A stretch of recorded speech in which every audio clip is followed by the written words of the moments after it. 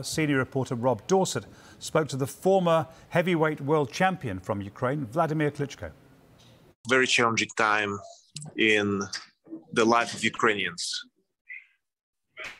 I never was thinking that I'm going to face the war personally, and I was thinking that the country is going to face the war that was started by our neighbor, Russia. And have you seen the fighting? Have you been involved in any of the fighting yet? No, I'm in the city, and obviously you see and you hear the explosions, the rockets. You see destroyed vehicles, buildings.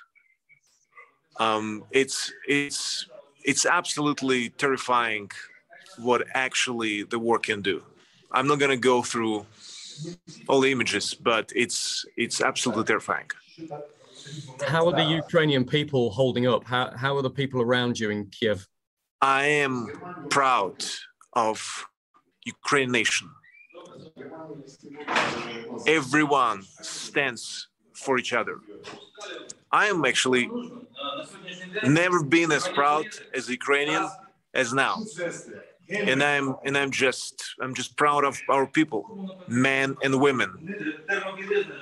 Wladimir, the international community has responded with sanctions, we know that, and attempts economically to hurt Vladimir Putin. Is that enough as far as you're concerned?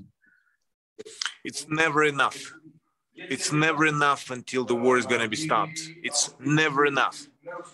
I repeat it one more time. It's never enough. What should they do? Second, every minute, every hour counts.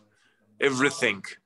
Just on many different fronts, you know, from sanctions. I'm actually proud of, and I know I'm talking to a sporting community, and this unity, the world's unity, the IOC, boxing federations, the UEFA, FIFA, Formula One, and so on, ban Russian teams from the games, from participation. I have nothing against the analysts, but they're representing as well the regime that is happening right now, and actually in some way in a connection with this war. And that's why any suspension just to stop this aggression, this senseless killing of innocent people, innocent Ukrainians, were probably one of the most peaceful nations in this world.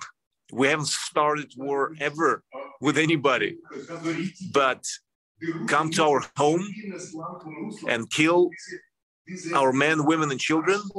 This is not a human, possibly any human could do. And as I said, senseless. And that's why there is never enough. We need supplies.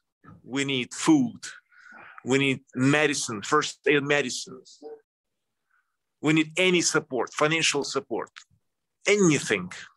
So as I said, we can count endlessly of any support that possibly could be, because we're alone in this case.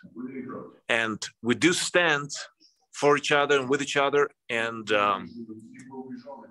as I said, it's just unimaginable. As we were hosting Champions League finals here in the city recently, or European Soccer Cup with Poland in this case recently, it's just unimaginable what is actually happening in this country, in this beautiful country and city, and its beautiful people. So to stop in any way this Russian aggression is crucially important to do now. Because, as I said, we don't have time to hesitate and make decisions on the board meeting when the sanctions are going to be kicked in. We don't have this time.